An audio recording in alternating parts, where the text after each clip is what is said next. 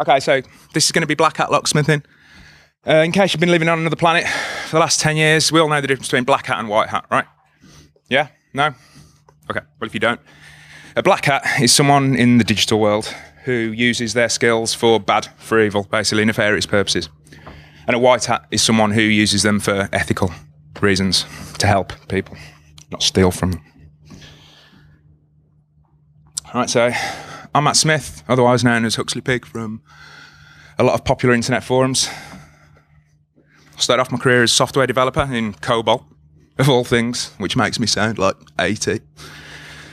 But I'm led to believe this company still develop new things in COBOL, even to this day, believe it or not.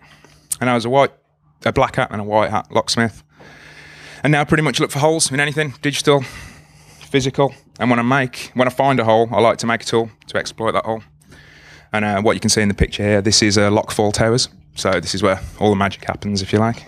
It's actually my man cave, it's my cellar. But I don't live with my parents. Right, so locksmiths are the good guys, right? Not always. Okay, so this is a subject that I've very rarely seen broached before. And I suppose there are good reasons for a lot of that. So hopefully I'm not going to be crossing the line into, criminality. We're going to look at some high security locks later on. And some prison breaks and some thievery, that sort of thing. So I'm not going to be releasing any classified material. That's not really my place. But I will be releasing stuff that I've never released, so my own work. So like I say, it's not going to be a lesson in how to steal, and I'm not going to be showing anyone else's stuff. All right, so locks themselves are security devices, right? So they only exist in order to keep your valuables safe, to stop people you don't want coming into your house. So anyone with nefarious intent obviously is going to have a real interest in getting through these things. And it brings us back to the age-old adage that locks only keep honest people out, which by and large is true. If someone wants to get through your lock badly enough, then they're going to do that. Or they'll smash your window. So circa 4000 BC, this is like the first example of a pin tumbler lock from Egypt. Now, this question fascinates me. Could this lock have been picked? Well, yeah, it's wooden, right? Of course it could have been picked. But was it picked in actuality? Well, that's harder to say. So like if an archaeologist found, say, one of these keys here, but it was only a bit of the key, they'd probably just think it was a broken key, not a lockpick. But I posit that, yeah, if people were smart enough to make these devices, then there must have been other people around that were smart enough to pick them, right? So black hats have been around ever since locks themselves, in my opinion. So can anyone think of any motivations? Why might someone want to pick a lock that doesn't belong to them? Treasure, right? Theft, yeah? Filthy cold lucre. He's enjoying it, isn't he? And lockpicking theft brings with it a group of unique problems. So we can say for definite that most thefts are forced entry. That's a definite. But the exact amount that are done by locksmithing means, and by locksmithing means I mean picking, impressioning, bumping, bypassing, any of the techniques that a locksmith might use to get through your front door, non-destructive. And this figure of 3 to 6%, well, it's really hard to pin down. These are from various police forces. I found these figures. And does it include bypass? Right, yes. So non-destructive, yeah. Okay.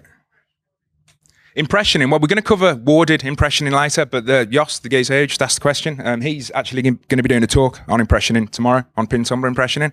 So it's basically a way of taking a blank key, going to the lock, and then you put it in, you file it, and then at the end of it all, you have a working key for that lock without any knowledge of the lock beforehand. So that's what impressioning is. But the problem with locksmithing methods like this is that it leaves no obvious sign that it's actually happened, right? So if you come home and your door is open and the lock looks like it hasn't been touched, there's no signs of forced entry, you don't know what's happened. Locksmithing methods do leave forensic traces, but in order to find them, you'd have to take the lock out, you'd have to take it to a forensic locksmith, they'd have to look at it under a microscope, and there'd be telltale scratches and little marks that'd give away what happened. But of course, this only happens in the most high profile of cases. That's not going to happen with your average burglary. So that's going to serve to keep this 3 to 6% number down, right? Then you get the insurance issues, you get the age-old bit of advice delivered by people with, Usually little to no legal training. So if you come home and this scenario happens, they say, well, lock the door, kick the door in, right? Or smash the window. Give the insurance company something to go on so that they can say, yeah, there's been a forced entry. Because otherwise they'll try and worm out of it, right? They'll try and say, well, you must have been negligent with your leaving of the keys. Or maybe you just left it unlocked, right? And again, that keeps this 3 to 6% number down. Another unique problem you get with lockpicking theft is skimming. So let's say you've got a parking meter and a local thief can pick the lock on this parking meter. So instead of coming after the end of a busy day and emptying that parking meter completely, what if the thief only takes 5% of what's in there and locks the lock back up again? This can really easily go under the radar, can go unnoticed for years, believe me.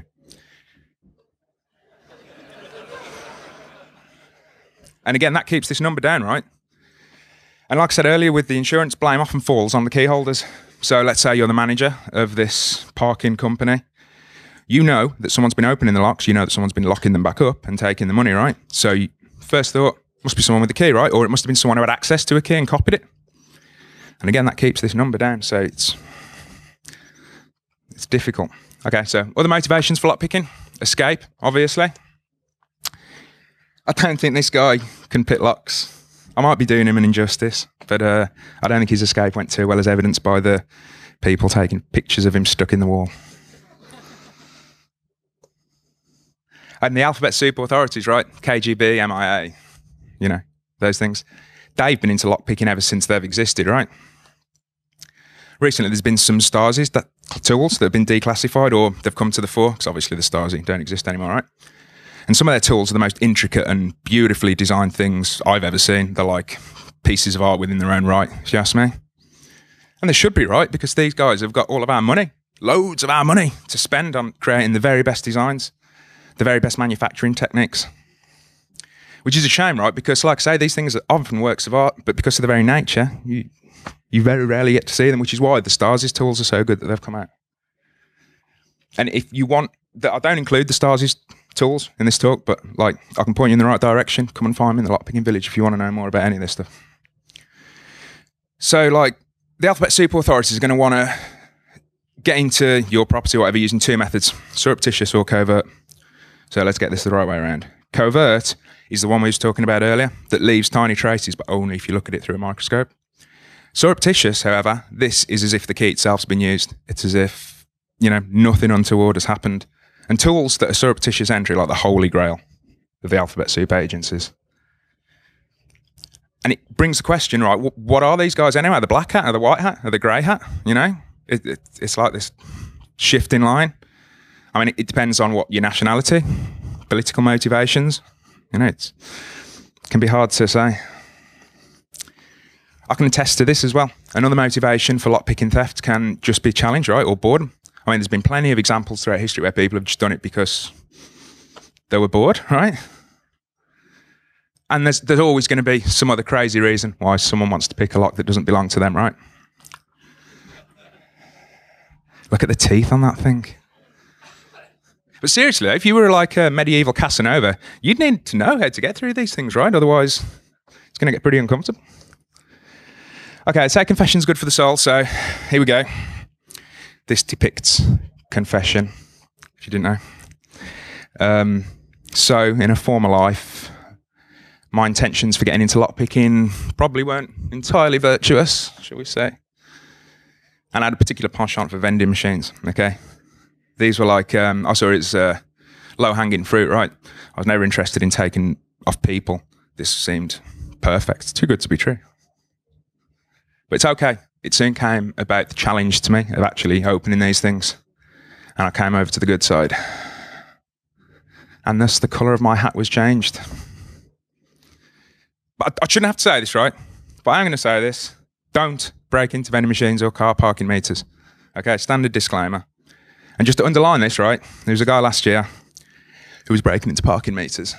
And he wasn't using locksmithing methods, but he most certainly was stealing the money. And he got a suspended sentence, but in a first of its kind, he got a 5-year injunction banning him from going near any coin-operated machines at all. And it came with a load of ludicrous sounding caveats. So like if he needed to go on holiday to an airport and he needed to park his car, then he could go up to the machine, but only once for 30 seconds, and he couldn't return to the machine for another 4 hours. And lots of silly things like this. But this could make life really impractical, right? You couldn't use the self-service at Tesco, right? Oh, we're in Surrey. Waitrose. Don't let it be you, right? Enough of the disclaimer. Okay, so here's some lockpicking thieves. Deacon Brodie, he was in Edinburgh. His Florowit was in the mid-18th century. Apparently Robert Louis Stevenson based Dr. Jekyll and Mr. Hyde on this guy. Because during the day, as you can see, he was a very respectable town councillor, pillar of the community, this guy. But by night, Deacon Brodie changed. He was also a talented locksmith. Which was good, right? Because his high status in society got him jobs either servicing or installing rich people's locks. So what he'd do is he'd put the locks in, he'd make a copy of the key, go home, finish the copy, and come back that night and rob them blind. So pretty much exclusively, he was going to be up against what we call warded locks. Now, this is pretty much defunct technology now. And if you look about 3 rows down and 4th and 5th keys in, you can see like the fat looking keys with the fat ends. So if Brodie didn't already have an impression, or if he hadn't already copied the key, he'd have used this method of impressioning.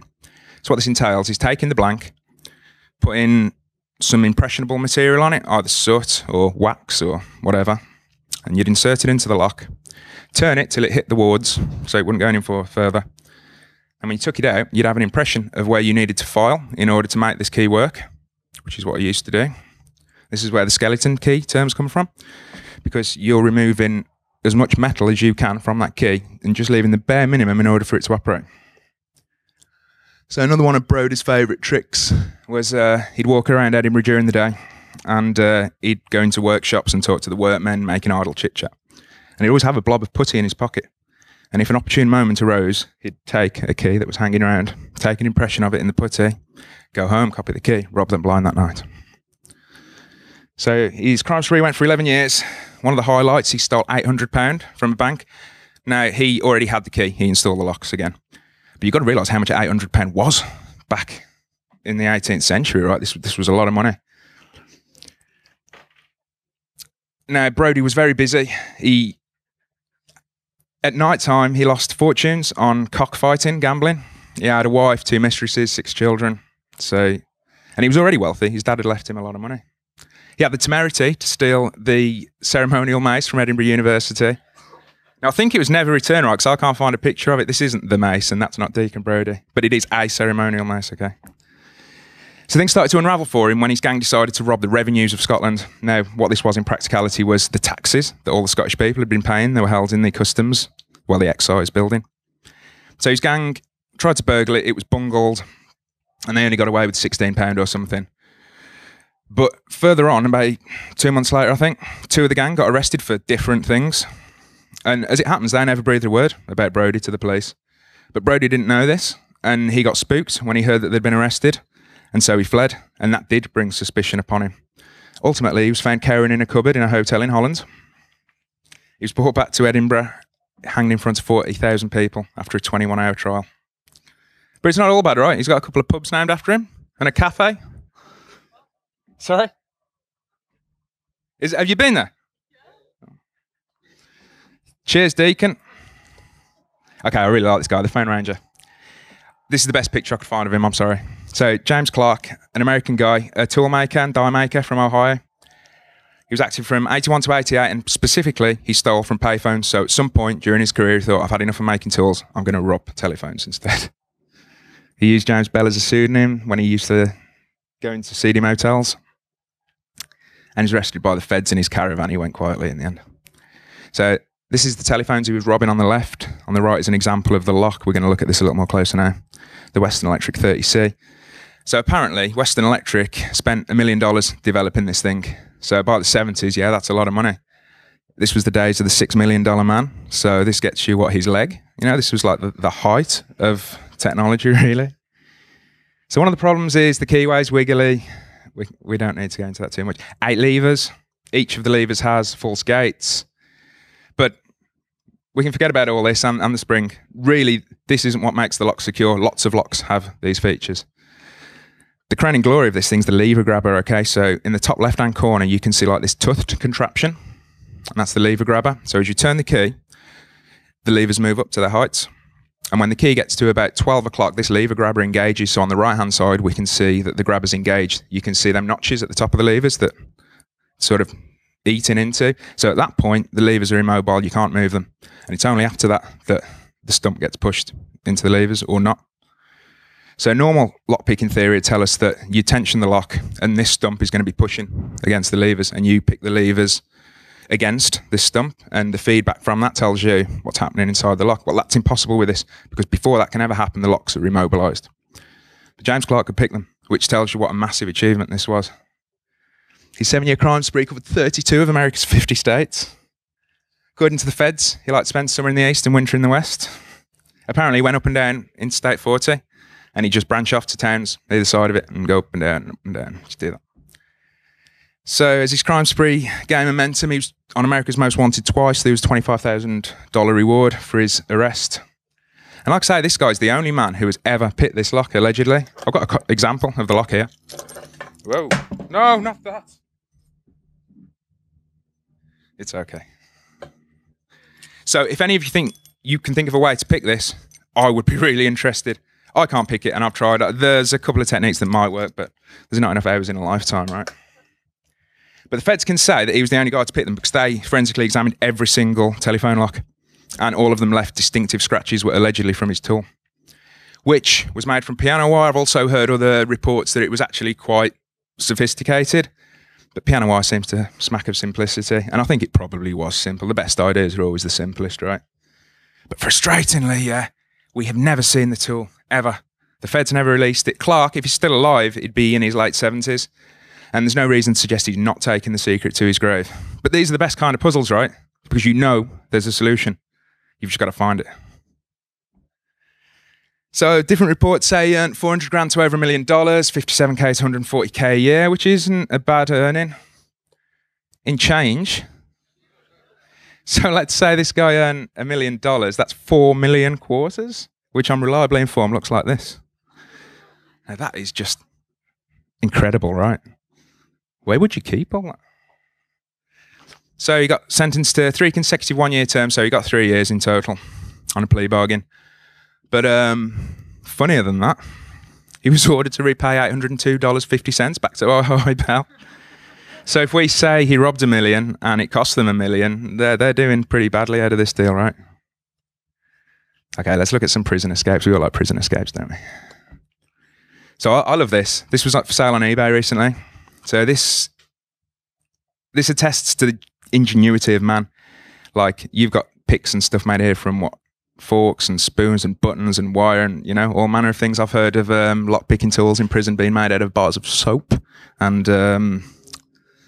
sporks, plastic sporks, you know. So let's go back in time. Mr. Doody, I don't know his first name, and this isn't him, believe it or not. But I couldn't find a picture. So this guy invented a lock. He's from Wolverhampton. And his lock used something called the secret principle. Now, all that means is there was a secret to open it. So in this case, you'd put the key in, and if you turn the key, nothing would happen. You'd have to turn the key, move it to a specific position, then it would go in again, and then it would work like the normal key. And this is otherwise known as security through obscurity. In the 1800s, this might have been a great model, but in today's internet days, you know, a secret can be across the internet in seconds, so it's a pretty crappy model now. He happened to service the jails in Stafford, the locks in Stafford jail, sorry, which was fortunate because he ended up being locked up there 8 years later. So he picked his way out, but he wasn't on the run for long. He feared recriminations for his family, and also he thought he'd get a longer sentence if he was caught while on the run, which he probably would have, right? So he picked his way back into prison. The story goes that the warden came around in the morning to the head count, and he was sitting in his cell again as if nothing had happened. And we can't talk about jailbreakers without talking about Jack Shepherd, right? We're going to come into modern times after this guy. It's okay. So this guy was only 22 when he was hanged eventually. He was a general vagabond, ruffian, scoundrel. He was only little, 5'4", but he was renowned for breaking through strong room doors and for going through walls, breaking through walls and seemingly impossible things to break through. Solid oak floorboards. Gentleman Jack, as he was otherwise known, his first escape was my favourite. He escaped from jail 4 times. From the hangman's noose, in fact. He was sentenced to death all 4 times. But I like his first one best. So there were some metal bars on the window, and he managed to pry one of these metal bars loose. And he used that to go through the ceiling, went through some floorboards. But then when he got up to one of the high windows, he noticed he couldn't get down to the ground. So what did Jack do? This is like the archetypal prison escape. Come on. What did Jack do? Anyone know? Can anyone think? Brilliant. Yes. This is the first ever recorded example I can find of this. So future prison escapes owe a lot to Jack. He went back to his cell. He tore up strips from his bed sheets. He made it into a rope. So Jack the Lad, as he was also known. His second prison escape was dubbed the sexiest prison break of all time. So his missus, Edgeworth Bess, came to visit him in jail. And the jailers recognised her as one of his accomplices, so they threw her in with him. But they didn't leave any bed sheets. They weren't going to let Jack pull the same trick. And yet he did. He pulled the same trick. So where did he get the material from? Of course, right? So here's a cutting from a photograph of the time. And I'm led to believe that this is actually a lot more modest than it was in reality. She was pretty much naked, I think, when she was lowered down. Now, the idea was for Jack to leave one of the bars in the window so he could anchor the rope to it. But as it turns out, Bess was a little more ample than that. So she couldn't fit through. And so he lowered her down himself. But it didn't end well for Jack, I'm afraid. At the age of 22, he was hanged. Escaped 4 times. And this is his hanging, depicted from these pictures here, rather morbidly. You can see he's to the gallows on the top one. In the middle one, he's been cut down. And in the bottom one, it seems like he's been held aloft on the crowd in some sort of bizarre corpse crowd surfing ritual. I don't really know what was going on there, but apparently there wasn't much left of it afterwards either, the corpse, which is nice, isn't it? Okay, Pretoria. Jenkins and Lee. Okay, they were political prisoners, right? Now, put it in inverted commas, because they were anti-apartheid, but they were distributing them using explosives, right? So they got sentenced to 8 and 12 years, respectively. So there's 14 locked doors between them and freedom. And they managed to make keys out of wood. They mainly impression keys from wood. And later on, they did a couple of metal keys. This is Lee, or Jenkins, I don't really know. And on the left here, we can see a couple of, well, the top 2 are the wooden keys, the bottom 2 are examples of the metal keys. And there he is holding one of his wooden keys. But you can have a wooden key that works perfect, right? And there's a problem getting out of a cell door, yeah? Can anyone think of why you wouldn't be able to use a key on the inside of a cell door? There's no keyhole, yeah. And so they had to devise this crazy crankshaft thing from a broom hanging up in the cell. And here it is. That's the end of it. So it's pretty ingenious. But this was just the first door, okay? They had to go through another 13 doors after this. And remember, these guys weren't locksmiths before they went to prison. This is an astonishing achievement. And like I say, there was 14 doors, so they'd get through one door, and then the next night they'd get a bit further, and the next night they'd get a bit further. So this wasn't one prison escape. This was multiple prison escapes. And these guys are still free. Oh, I left the Twizzle PowerPoint animation in. Oh, I think we can call it a day. I didn't mean to do that, so I apologise. Right. Berrymar prison break, Darwin. So Daniel Heiss and some other guy got convicted of killing a man because apparently they wanted his rifles. So hell of a reason to kill someone, right? He already escaped once. He pretended he was ill. He got transferred to the hospital prison ward.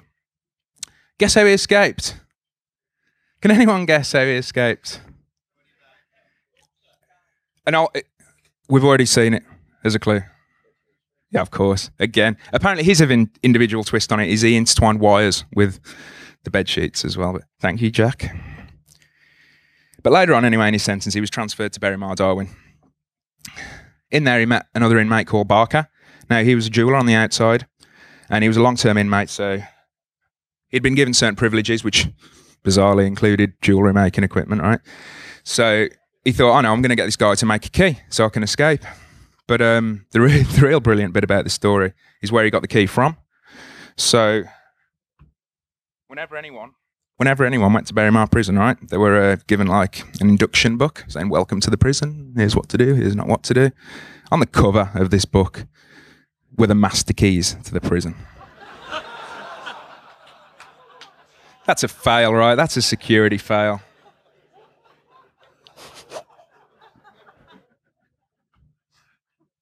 So these both escaped. Heiss left a note saying this bird has flown in his cell. Baker injured himself on getting over a wall on the outside. He was captured soon. It took a little longer to recapture Heiss. But Heiss is now out. He's a landscape gardener and artist. This is an example of some of his artwork, shall we say. Okay, secret tools. How are we doing on time? Oh, wow, awesome. Okay, so this is my favourite tool ever, right? It's for 7-pin tumblers. It's for like the cheap ones you can see on the right here. Now, this has been around for a long time, right? Since the 70s. And it works via a method of self-impressioning. So what that means is you get the tool, you put it in the lock, and on the cheap and nasty ones, you give it a wiggle, and sometimes within seconds it'll open. And even better, right? You can lock the collar down afterwards and use it as a key from then on, or you can go and get the bit-ins and say, okay, this is a 2, this is a 4, etc., and go and actually make a key up. You can also use it for SPP, so by that I mean single pin picking. So you can put the tool in the lock and then push down on each of these little fingers. So it's a really cool tool. It's the closest thing to a James Bond tool I've ever seen. It really is. Except for the actual James Bond tools that the spooks have got. But even 15 years ago, right, it was pretty rare that you'd find a tubular lock on a vending machine. A cheap and nasty one. So they decided to change the designs to foil this very tool. So this tool, anyone can buy this tool. This isn't secret. But the modifications to the tool, which I'm going to talk about, are pretty rare. Well, I've never seen them. So first we're going to talk about this. This is a laptop lock. I don't know if you've ever seen this, Kensington. The twist on this that defeats this very tool, can you see on the end of the key? I've circled it. There's like a nib. And that nib lives inside of the red rectangle that you can see on the lock. By the way, the lock shouldn't look like this on your laptop. This is one of my locks that I've butchered. So that big gash out to the right, ignore that. Right, so this nib, what it serves to do is it keeps a trap pin down. So if you come along with this tool, it's actually really cheap and nasty. It impressions really quickly. But you'll go, oh yeah, brilliant, I'll pick the lock. And it'll go around a little bit, and they go click, and then this trap pin will fire up into this little hole, this rectangle. And from that point onwards, the lock's locked. It doesn't matter how much you pick it or whatever, or supposedly, it's not budging. And it's also coloured red. It's meant to be like a tamper evident lock. So if you come to it and see the little red bit, you know someone's been trying to pick it with this. But can anyone see a way that you might be able to get around this? Right. Okay. Yeah. So copy the key, yeah? Just put something in the hole. Doesn't matter what it is. It could be paper. It could be a bit of metal. I call them Kensington adapters. It can be anything, right? And also, if you fire the trap pin, it's just on a spring, so you can just push it back down again, put something in the hole and use this. So this is like security through obscurity again, right? Someone you know how it works. It's rubbish. So this is another one. Another twist on this design. Now, how these got around it is the pins aren't in the same places as they are on here. Now, you can get dedicated picks for this, but you can see in the middle picture, they added this shroud. Now, what that does, it offers a little bit of drill resistance, but more than that, it's to foil this pick again. And you need a pick that's shaped similar to the bottom picture. So it's got like, a thin arm. And there was one of these a while ago. From HPC, they made it. But I've not seen that for a while. But again, it's very easy to get around. As soon as you've got a tool that resembles the key, the neck of the key at the bottom, forget about it. Oh, Camlock Systems. All right. So can anyone see what Camlock Systems did here to change the design from the regular standard pin, the 7-pin tubular lock? I've highlighted it in red just in case. Oh, okay, yeah. So they changed the circle to an octagon, okay? A quantum leap forward in lock design technology. Or at least they think it is, right? So they changed the circle to an octagon. Cunning, right? Now, as it happens, this lock's rubbish. It's really bad tolerances.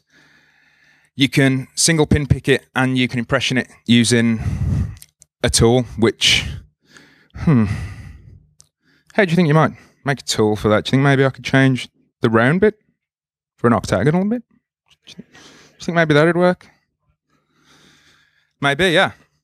So it's obvious, right? That's what you need to do. But this tool doesn't exist. And I was baffled by this. I was like, what? Doesn't exist? Should exist, right? No. So a while ago, right, I was on a forum and I just posted a list of locks that I wanted to make tools for. And as it happened, their lock happened to be in this list. And that was it, right? I just said, I would like to do this maybe some point in the future. They didn't like this. They got onto the forum owner, threatened him with prosecution and subpoena if he didn't give up my IP address. And the intention was to serve a cease and desist notice on me in order to stop, get this, potential future patent breach. Okay.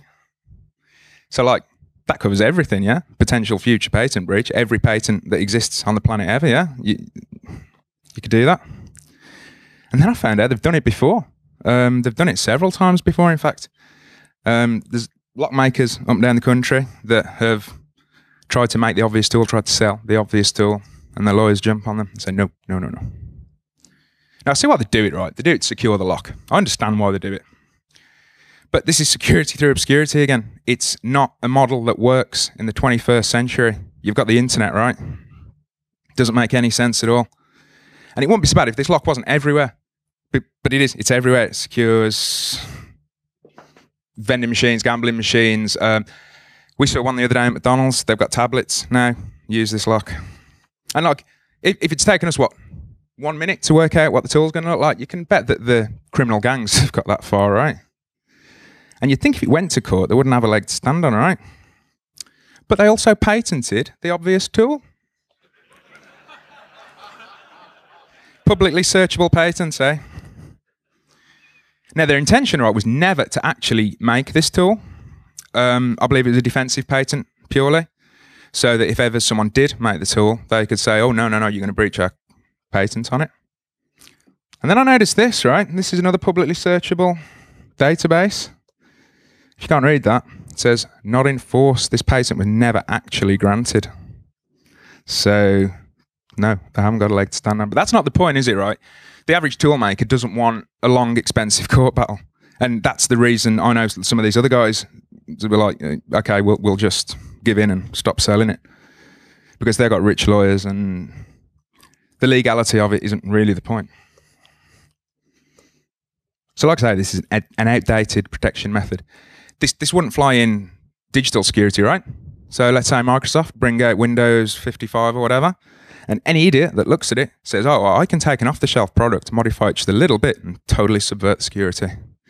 Now, would Microsoft sue them or fix it? You know, they'd patch it, right? They'd fix it. So we want security through design, not through obscurity. There's a big difference. And there's actually been more of a collaboration recently between lock makers and the lock sport community, where there's been a back and forth. So someone will find an exploit, and the makers will go, "Oh, okay, thanks, we'll fix that." And you know, it makes the thing more secure. Yeah, that's the idea. But this doesn't help anyone. This doesn't make more the lock. This doesn't make the lock more secure at all, does it? This actually serves to keep it insecure. It doesn't help anyone. And I feel better for that.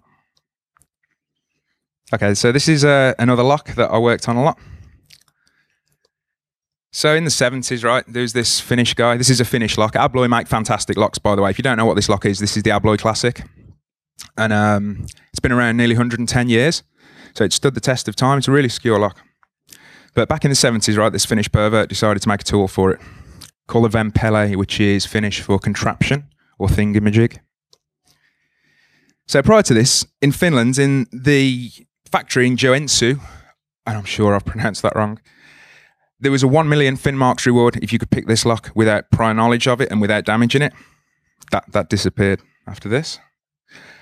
But this was the first recorded example of anyone having picked this lock. Are we doing for time? Okay, sweet. Okay, so we can go into what this Finnish pervert used to do, right? So he'd pick the locks often on young ladies' front doors. And what he'd do is he'd go upstairs and he'd lie in wait under the bed. And often he wouldn't come out. Often he'd just lie under that bed for days. Sometimes he used to attack the women and stuff, and he got put in prison. But yeah, this is one of those other examples, right, of why people want to pick locks. So anyway, this led Abloy to change the design of the tool. It made it so that the front disc span freely, and you couldn't use it to tension the lock anymore. And it worked. And since then, allegedly, it had gone unpicked. So like when I heard about this, it was like, well, a red rag toolable, you know, I've got to pick this lock. I've got to design something. I've got to make something that picks this lock, right? It was like an ambition of mine.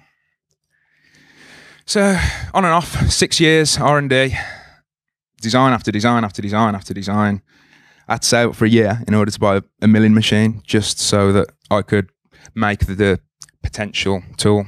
Didn't even know if it would work or not, you know. But what I'm trying to say here is there was a lot of time and effort invested into this on my behalf, right? And it worked. Woohoo! Okay, brilliant. I made this is like the best that it gets for a lock tool maker. Yeah, without the $1 million. You know what? I actually got in touch with Abloy recently to see if that still stood. No, it's gone. Sadly.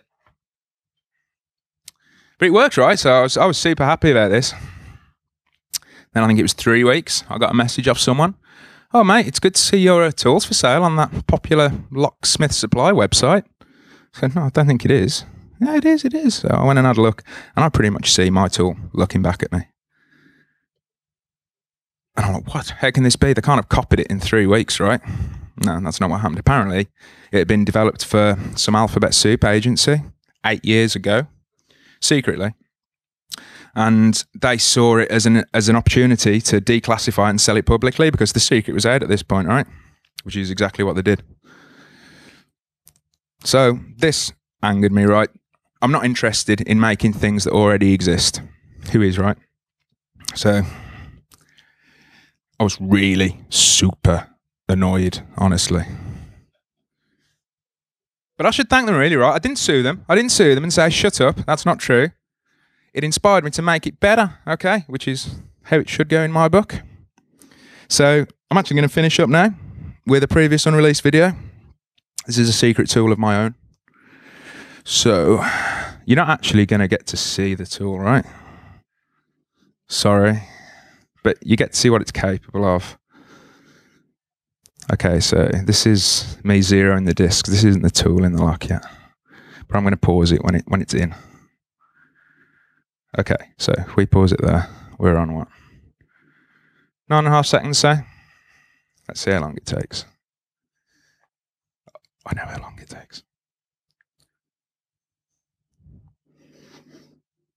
There we go, it's doing its magic, it's doing its magic, it's doing its magic. I've paused it, it's doing its magic. Okay, there it is, lock open. 13 seconds.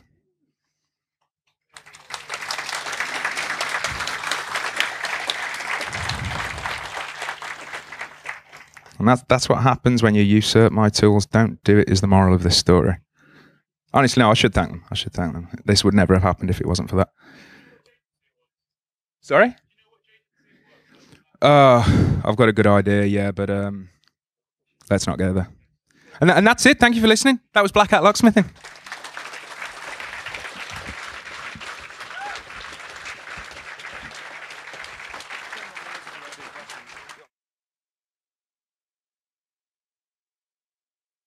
Got any questions? Shoot, you know.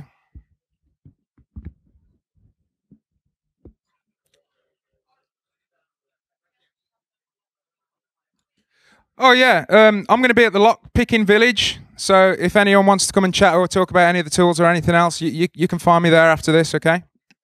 You're all welcome. Hello, I have a question. I'd apologise. Yes, yeah, hello. That's fine. Out of curiosity, how long did the original tool take to pick that exact lock? Oh, okay, yeah. So I didn't actually show the original tool, did I? But it's out there. It's publicly out there. You know, anyone can go and see it on Key Picking, or you know, it's out there. So the original tool, depending on the skill of the user, that is. So like, you do actually have to pick the lock, right? And it can take anything from, I don't know, a couple of minutes up to half an hour maybe. It depends on the lock, it depends on the skill of the user. But as you can see, that tool I just demonstrated takes no skill at all. A child could do that. So Cool. Well done on that. Well, thank you. Any more for any more?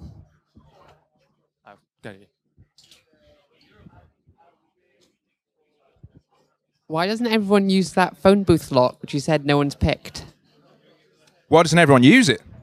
Well, okay, for ages it was on America's payphones, and they've just updated. They used it for 15 years or so, but they've updated it with medicos now, which actually aren't as secure as that lock. But you know, that's progress, I suppose, eh? What products would you recommend? What product? Yeah.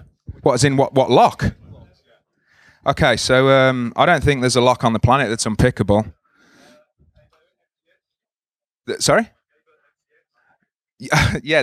Okay, so the MCS is one of those mythically unpickable locks. Again, it's another one of my little pet locks, in fact. I love the MCS. And I firmly believe it's doable. And not even doable. I firmly believe that the agencies out there already have tools for it. The 3KS is simpler than the MCS. Yeah. So you could pick that right now if you had the skill. You know what I mean? But there are also other tools that are going to open it like that. You know, and that goes for pretty much every lock on the planet, just so you can sleep safely at night. Any more questions? There's a couple of guys over there, and I'll come back to you.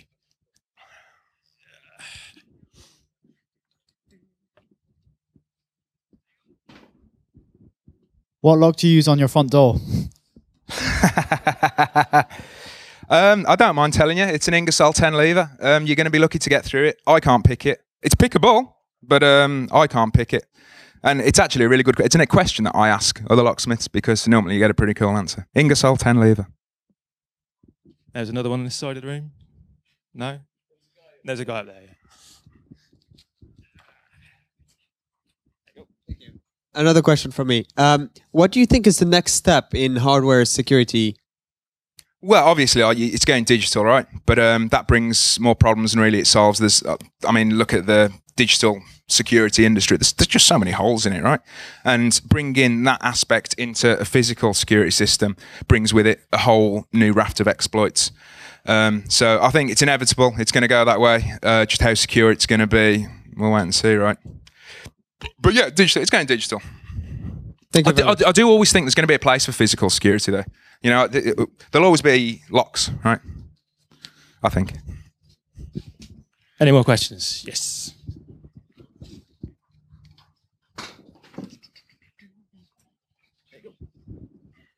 Hi, you said about the police locks and them obviously not wanting you to open them.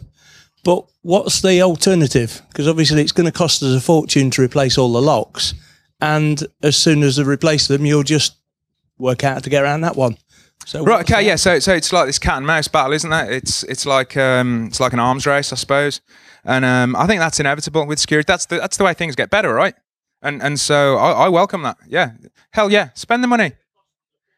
Oh yeah, well that's always the thing, isn't it? It's always money against security, isn't it? It's that like age-old dilemma. And if you want security, you have to pay, right?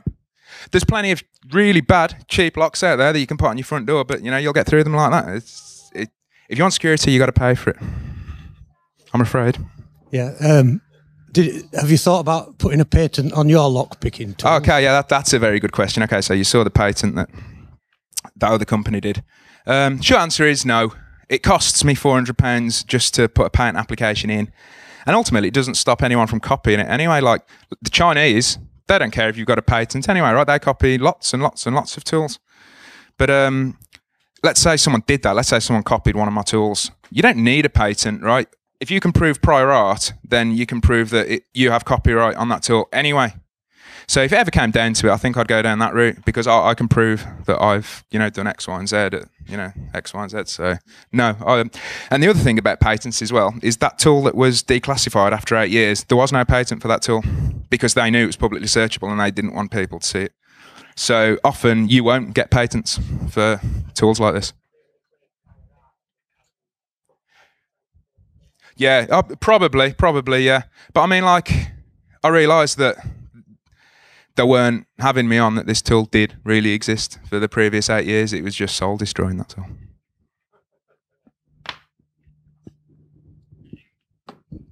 Is there a community of people designing better locks that are open source, that are better designed? There is one that I know of, yeah. A guy called Michael Hubler did exactly that, like the open source lock, he called it. And it was meant to be sort of a community-based effort in order to get like the ultimate lock. That's the only one that I know of. But you can find him on Lockpicking 101, LP 101, if you want to get into that. What's your opinion on it? I've not seen it, I don't know. I have no opinion. I didn't get involved, sorry. But had I have got involved, it would have been awesome. We've got time for like 1 or 2 more. Are we done? Okay, well that'll do, right? Thank you.